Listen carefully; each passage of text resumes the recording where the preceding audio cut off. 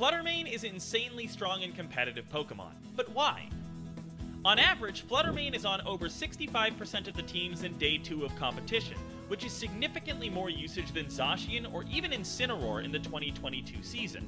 Fluttermane has amazing stat distribution with more special attack than Xerneas, more speed than Tapu Koko, and more special defense than Umbreon.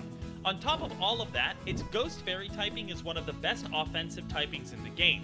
No one type resists both Ghost and Fairy, so Fluttermane can hit almost every Pokemon for at least neutral damage. Paired with modifiers like Choice Specs, Terastallization, or Chi-Yu's Beads of Ruin ability, Fluttermane can sweep through teams that are not well positioned for it. Fluttermane also has access to a ton of coverage moves to help plug whatever holes your team might have. It's usually run offensively, but it gets a load of utility moves that we also see from time to time, giving it even more flexibility. That's why